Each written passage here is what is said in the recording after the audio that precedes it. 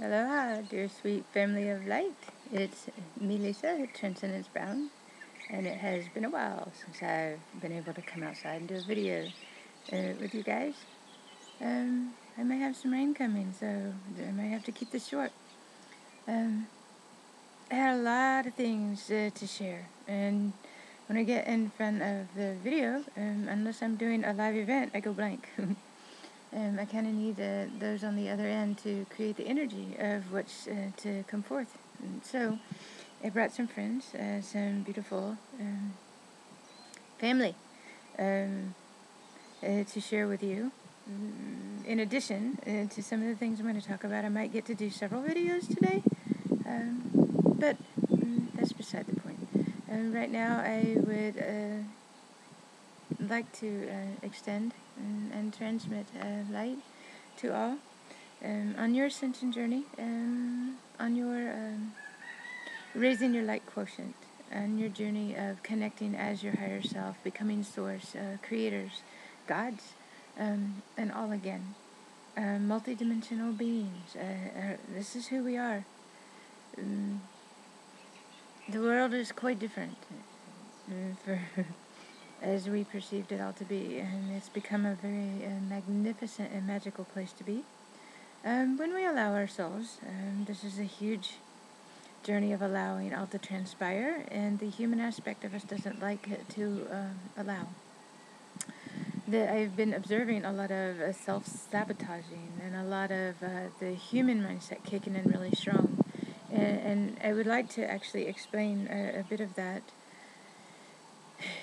We've moved into the time of the crystalline structures and the new light grids, anchoring and anchored in for New Earth, so that everyone can enjoy this magnificent paradise and space. But you have to go inward in order to find it and bring it forth. The human aspect of us doesn't like to go inside. It wants to hide. It wants to ignore. It wants to pretend those things are not there, and it wants to push everything back in. It wants to judge. For us, we let go of all of that. We don't judge. We don't care.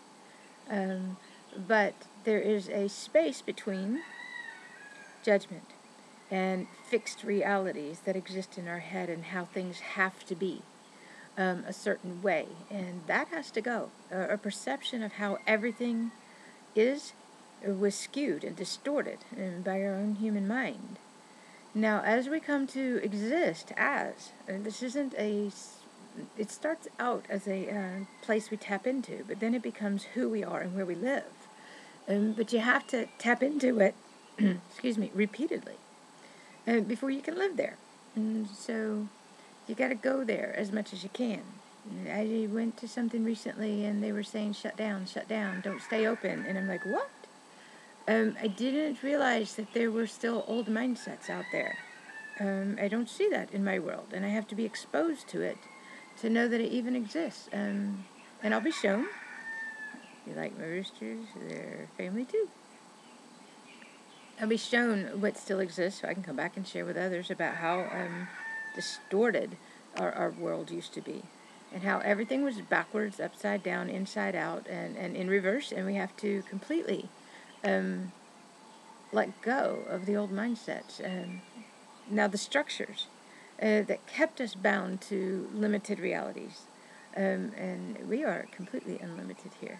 We don't have those barriers. We don't have those beliefs. We don't have those fixed realities anymore. And as we don't have them anymore, the limits are released. And they were inside of us. When the veils are removed, it brings forth new awareness, new ability to see. That out there, people will look at it and point the finger. And that out there is our projection. That is our transmission of what's inside of us. And we come to understand that if we don't like what we see out there, we have to do something to change it. That's a big part of this journey that a lot of us didn't get, or we weren't ready for yet, because we go inside. And I've had messages from people recently about how they are questioning the reality because they're all pulling away. They're all going inside really deeply. And they're realizing that outside world out there doesn't match what they feel now and what their truth is, but they don't know what to believe. They don't know how to exist. And believe me, we all went through this along the way. It's a part of the journey. Everything will be okay. We question how we're supposed to function, how we're supposed to live in a world, how we're supposed to survive. Survival goes too. There is no surviving this.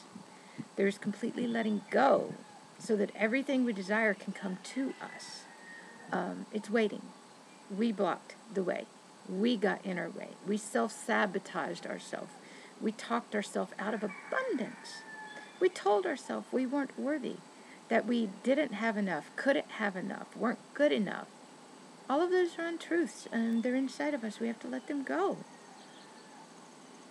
Now, the quantum field looks like a net, and it's inside of our structure, and the unified field is all of us connected as one again.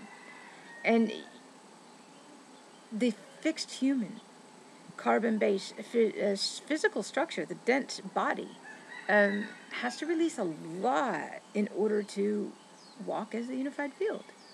And I know I'm speaking words to some people. You feel them. You may not understand me, but that doesn't matter. You don't have to understand me logically. You have to feel me. You have to connect with me and everybody else that resonates with you, that speaks what you know without making sense.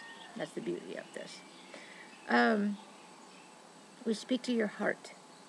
We speak to the star being in you. We speak to the crystalline, the LeMUrian. We speak to the galactic being inside.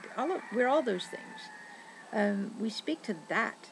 That's what feels us. That's what knows that this truth and these realities are real. And so we have to completely relax our mind. We have to go to sleep. We have to let go of the old belief systems. We have to continually expand. We have to find new perspectives. We have to not believe that our realities are fixed. We have to look at that out there. And we have to realize it can change. But change comes from inside. It comes from inside of seeing. Our vision is inside. And for a while, our hearing is inside. Everything's inside. We feel truth. We hear with our entire being. We see with vision that expands so far beyond our physical eyes. And then they all merge and they become one thing. And that is our essence. That is an energy that we connect as. There is no separation between us and those things. These frequencies, these photonic light activations, these upgrades, these everything that's going on inside of you, out there is a representation of what's going on. I will take pictures, I will share it because it represents what's going on inside of all of us, and I will point everybody inward. And that is because the entire universe is inside. When the sun has a solar flare, it's going to go on inside of you. You're going to flare. When Christ consciousness, same thing as the solar flare, different version of the truth, erupts, our heart opens. We feel connected with everything as one. It's the most magnificent thing. But that's going on inside. Your heart, the human mind closed the heart down. They put up masks, walls, veils, and those are coming down really fast. People starting to see things they couldn't see before. New awarenesses. That's what this is. There is so much to this. Anyway, I'm going to move on beyond that. But the structures that held every reality in place, every reality of lack, every reality of survival, every reality of I don't have enough are inside, and they got to go. And one, we have to come to appreciate and love and respect ourselves so much that we're not willing to compromise anymore. Masculine energy, our divine masculine, gets pulled out every once in a while because we have to stake our claim to our new reality, and this is the way it is. And then when we're done staking our claim, and we go back to soft inside, and that's creating balance, and by going from one extreme to the other. First extreme was having no power. Next extreme is having so much power we obliterate everything. Then we come back And as quiet, beautiful, magnificent beings, we're very powerful without having to speak or say anything at all, from a place of softness. Same thing for honesty. We weren't honest with ourselves. We didn't honor us.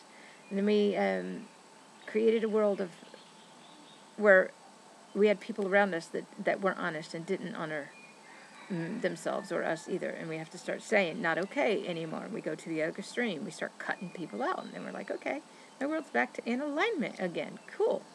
We stay in flow. And I got little raindrops coming with my computer outside, so I might have to cut this one off and say I love you. I'll come back because I have the beautiful and magnificent Andaras to share with you. I will do one or two.